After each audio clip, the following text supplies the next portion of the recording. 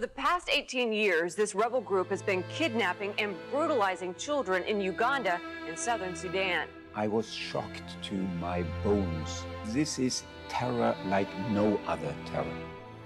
I'm not guilty. I'm not guilty.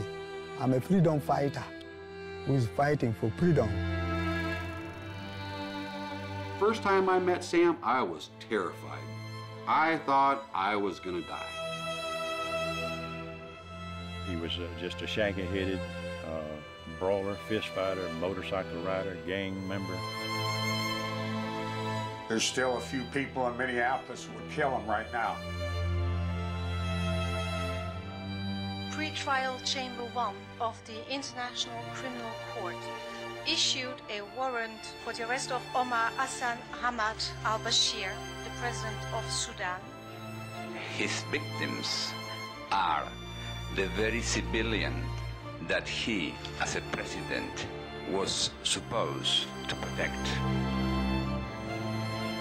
Omar al-Bashir's destiny is to face justice. When he left to go over there, we never knew if he was ever coming back. I thought, well, this guy's trying to be Rambo.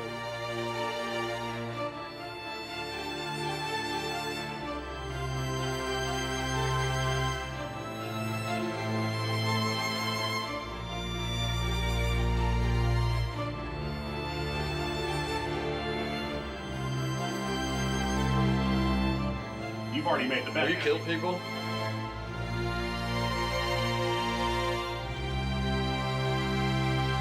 Is it appropriate for a preacher to have a gun and be out shooting people? The people that are shooting at you, trying to kill you, might actually be the people that you're trying to save.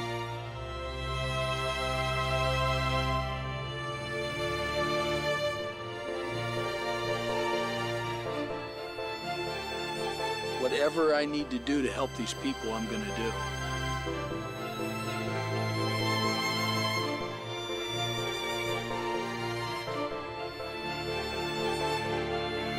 I spent a long time in the intensity of that role, you know, in a war, fighting to save these kids.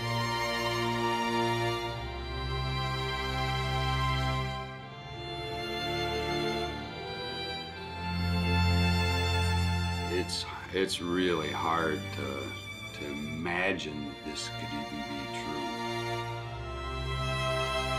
true. Is it fair to say that you're a missionary, or are you a mercenary?